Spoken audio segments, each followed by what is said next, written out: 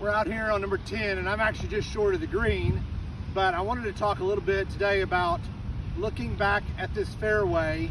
and it's obviously not necessarily a dogleg left, but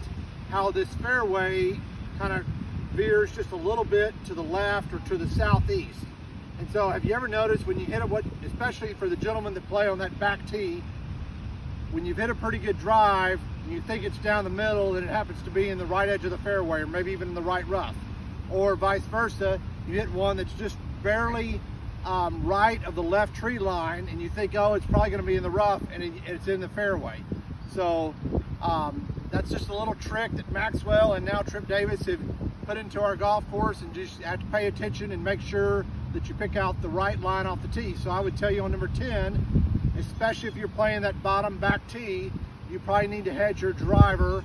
just a little bit more left than you think.